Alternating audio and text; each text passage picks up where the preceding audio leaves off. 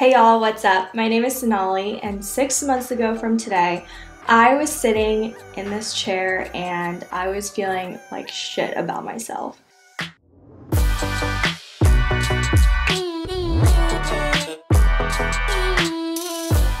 And I decided to take matters into my own hands, finally get off my lazy ass and go to Orangetheory, and I ended up signing up for the class and I've been doing it for 6 months now. So I wanted to do a video kind of just like answering all your questions about Orangetheory and also talking about the investments of Orangetheory as well as some of the issues that I overcame during my Orangetheory journey. So let's get into it.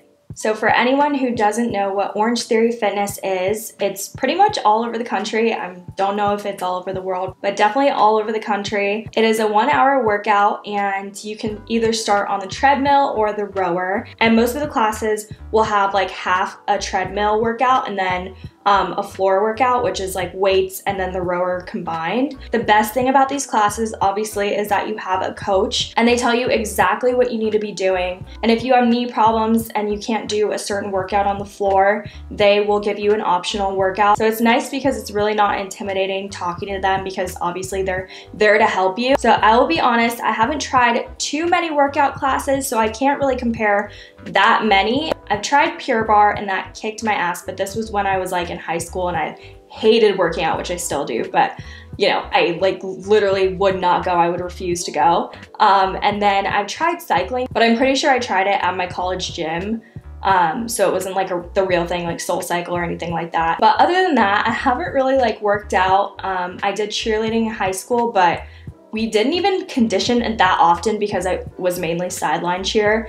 And so yeah, I have been pretty lazy all my life. I hate working out, but if you watched the video that I filmed 6 months ago in this chair, then you would know why I decided to like just kind of bite the bullet and start working out and just bettering my body and my health. The thing that makes Orangetheory stand out to me is that you buy a heart rate monitor and you can actually see your progress through the class. So at the end of the class, you see your stats and basically you see this chart and it goes from red, orange, green, blue, and then gray. So don't quote me on this because I don't really know, but you could probably easily Google it. So the orange and red is like when you feel like you're about to die when you're working out. Well, mainly the red. The orange is like, okay, you're challenging yourself, you're doing, you know, good, but like keep pushing. And then the green is like you're just chilling. You're maybe like walking on the treadmill. You don't really feel your heart like beating out of your chest. The blue is probably the time like that you just start your workout, you're just getting into it kind of a thing. And then the gray, I don't know what the gray is. I guess like just like when your heart rate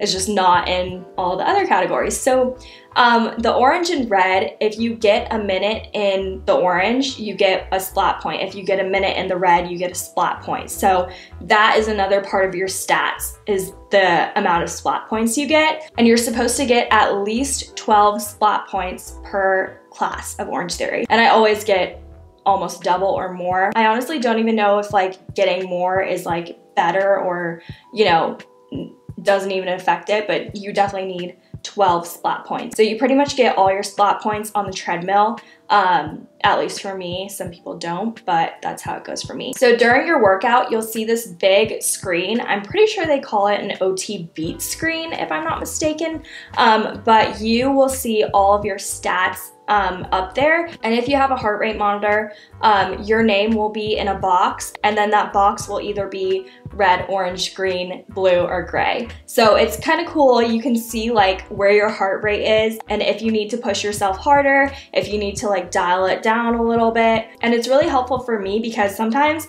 I'm in the orange and I feel like I'm about to die, but then I'm like, okay, no, I can get in the red and I should be in the red.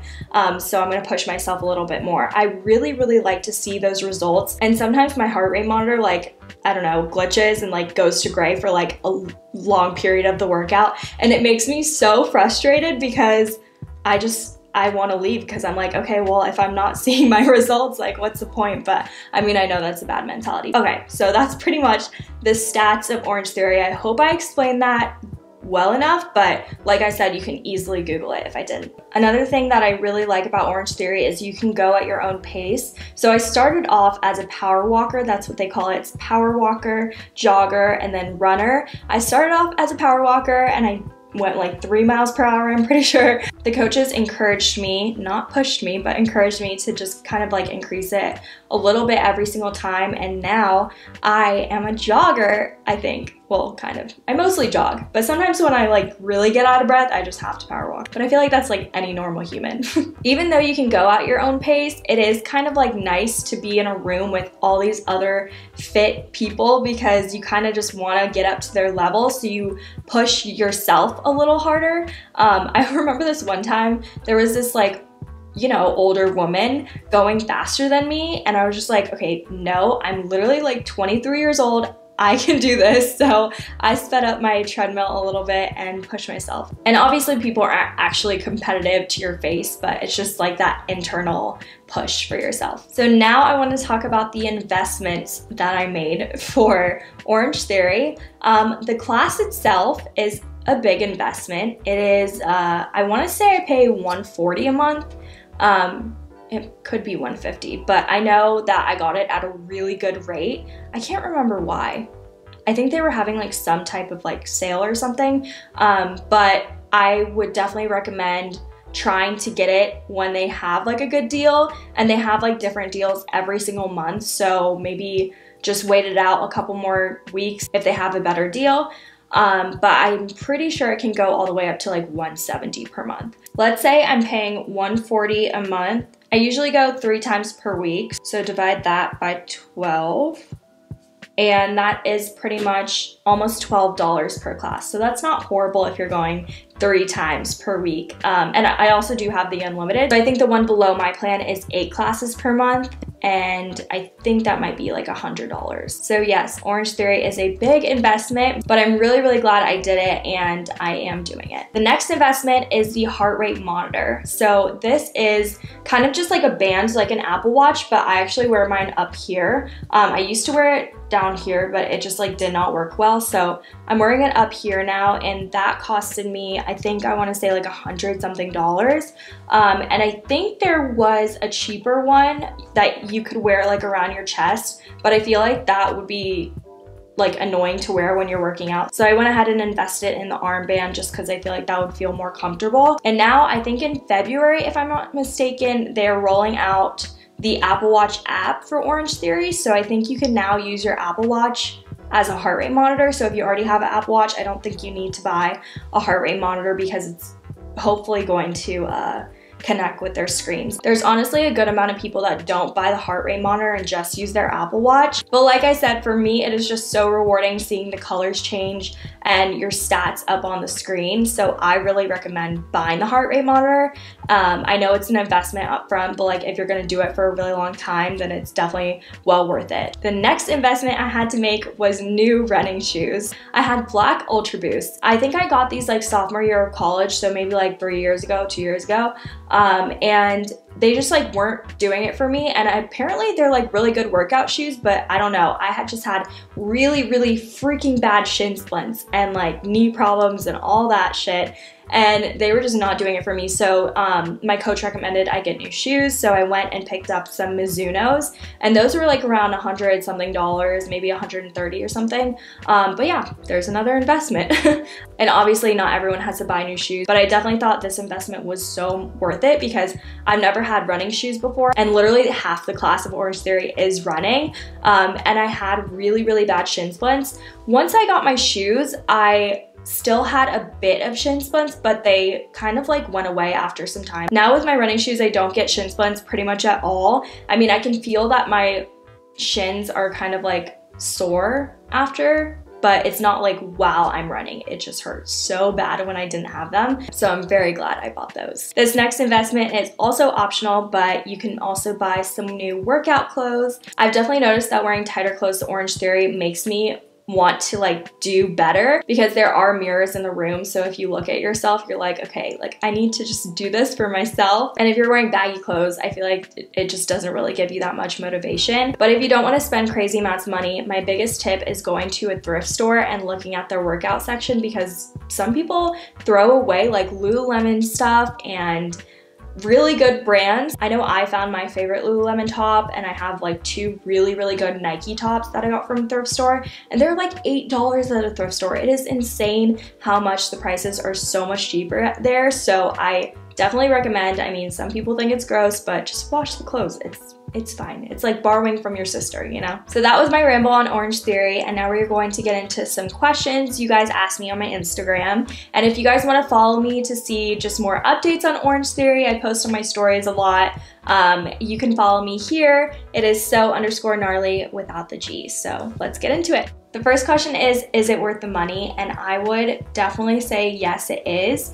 I work from home, so I really like that it's something that gets me out of bed and just gets me going for the morning. I do go 3 times per week, like I said, so I do Monday, Wednesday, Friday. I feel like sometimes I could go like 1 more day a week, but it's just nice to have the breaks so that like I don't have to like wash my hair that day, or I could put on makeup that day and like have the whole day to like work and do stuff, because usually I go at like 8:45, and by the time I shower it's like almost noon. I will be honest, my mom did offer to pay for the first 2 months of Orangetheory for me, because she just wanted me to like get off my ass and just start working out, kind of push me in the direction of a healthy lifestyle. And I'm really thankful for that, because honestly, I don't think I would have started paying for it on my own, or I wouldn't have signed up if I was paying for it on my own at first, I guess. But now that I see the benefits, I think it's so worth it, and that is why I'm paying for it on my own now.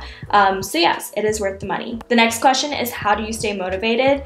And I think if you watched my video that I posted 6 months ago, I will have a link down below, you would understand why I got motivated in the first place. But now I stay motivated by seeing my own progress. I take progress pictures, and I also weigh myself pretty much after every Orangetheory class. And I definitely like to look at my progress every 2 weeks or so. Another way is I am always on Instagram, so I save some of the pictures that maybe if people are wearing like cute bikinis, or if they're wearing like a cute crop top, I'll save that to my boards on Instagram. And some people think that like Instagram is negative, but I see it as a motivation. Like, I want to look like that, I want to dress like that, and I want to be able to wear that and look really great. I'm getting a lot of questions about what I eat in a day and my diet, and I will say this is my biggest weakness, and something in me is just like, I cannot change it for the life of me. And I know it's a lifestyle change, so I think that's why I haven't been able to do it.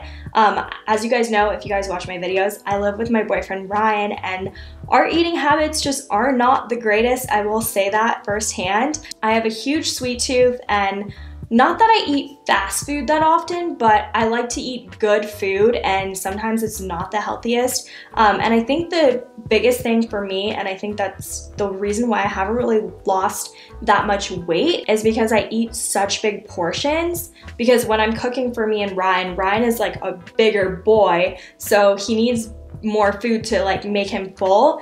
And sometimes I eat the same amount as him because I see that his plate's bigger, so like I want some more. And that's just like where I fall into this big black hole. And so I'm definitely going to be working on my diet this year. 2020 is the year of healthy lifestyle, hopefully. At least I'm feeling better going into 2020, that I'm actually working out, and that's like a more realistic goal. Working out 3 times per week, I can do that because I have been doing that, but I just don't even know where to start with like the healthy eating. So if you guys have any tips on just healthy eating in general, please leave them down below, like your favorite recipes. If you guys want to Insta DM me them, I would be so grateful. The next question is, what is the hardest part?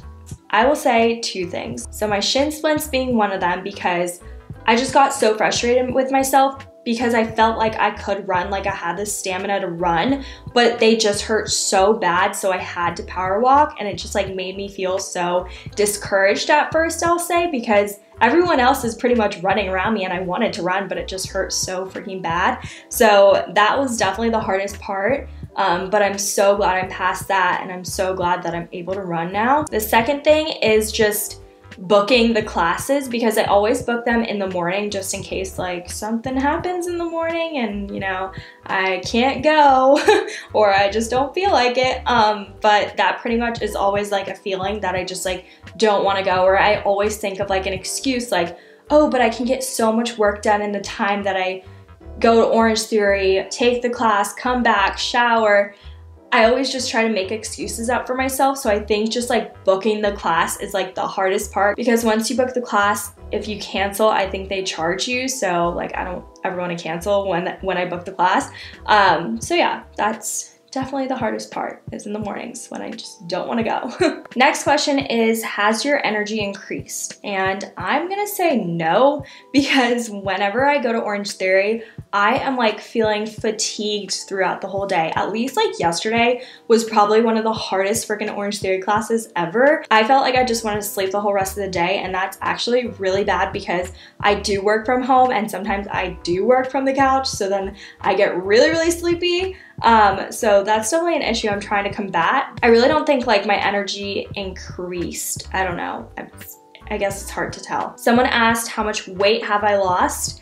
I think I was like, I want to say the heaviest I was 175, and right now I'm like fluctuating between like 170. But after the holidays, I gained a couple pounds back, which was so annoying, but yeah, so I would say like a good like 5 pounds.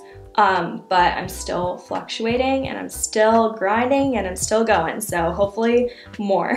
Somebody asked me who my favorite fitness influencers are, and I actually have none. I don't think I follow any, so if you guys want to leave any motivational accounts down below for Instagram, that would help me out so much and probably help out all these people that are gonna watch this video, especially accounts that have like healthy food. I don't really know if I want to watch like workout videos because I do Orangetheory and I don't really work out on my own, but yeah, I don't know if I have any favorite fitness influencers, but check the comments down below. Hopefully people can share. The next question is, do you think you'll supplement and go to a regular gym in addition to Orangetheory? I don't think so because for some reason my personality just needs someone in my ear telling me what to do, especially just like working out. I have never really known what to do in the gym, and like my boyfriend, he did wrestling and football, so like he knows what to do in the gym, so it's nice when he goes to the gym with me. But the thing is, like, he likes to go at night, especially because he works a 9 to 5, and I like to go in the morning because if I don't go in the morning, it's not happening at all. So I could definitely have him like help me out at the gym and like train me, but I just like cannot go at night. Something about it, it's just like I want to enjoy my night on the couch, you know? I don't know if I'll be doing Orangetheory forever, especially because it is like a good chunk of money every month, but maybe as I take these classes, I can take like a couple like workouts and like weight routines, and then go to the gym and do it myself. I don't know, but I don't think I have like the motivation in my heart to like just do it all by myself and not have someone like telling me what to do, if that makes sense. The last question is, do you feel your outfit's fitting better and you feeling more confident? I 100,000% do.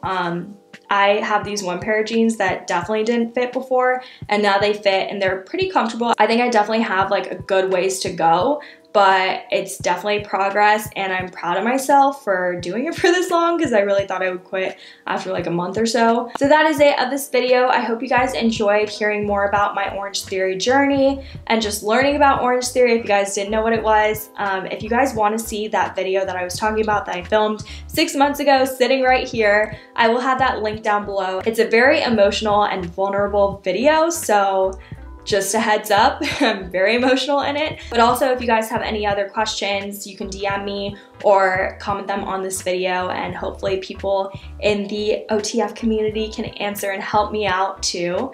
So I will see y'all in my next video. Bye!